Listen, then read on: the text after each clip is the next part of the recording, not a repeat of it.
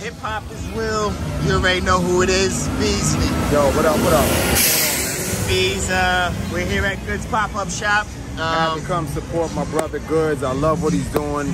It's amazing to see him take his vision and turn it into something major, you know what I mean? Yes. With his merch, his sneakers, everything that he's doing. Just the fact that he's actually getting people to actually put his sneakers on is amazing. Because we all know how tough it is to put a shoe on your foot. Even a shirt or something like that. With, right? So I think it's amazing, and it's always up to me to come out and show love and support. They got me in here drinking this crazy juice.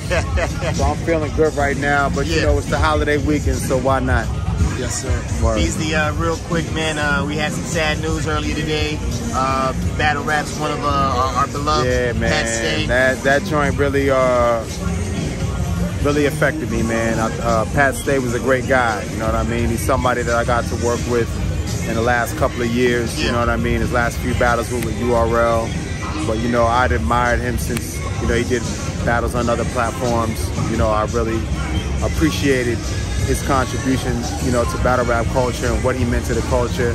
But he just had a great spirit, you know what I mean? He was a really, really good guy, man. And, dog, I don't want to be crying on camera out here, you know what I'm saying? But, you know, I mean, I guess the most that we can do is just remember the good things that he brought to our lives and our culture, his positive energy, his great spirit, and everything that he meant to us, as well as all the fans around the world. So love, blessings to his family, you know what I mean, through this trying time, and may his transition to the other side be a peaceful one. And we send prayers and blessings to him, and much love to Pat Stay.